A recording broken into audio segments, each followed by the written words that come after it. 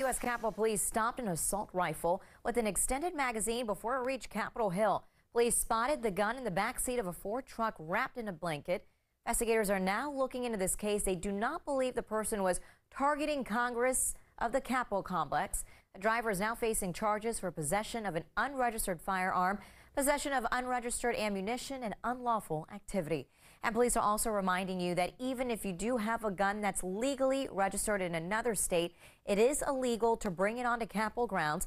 Last year, United States Capitol police officers confiscated roughly 40 guns on or near Capitol grounds.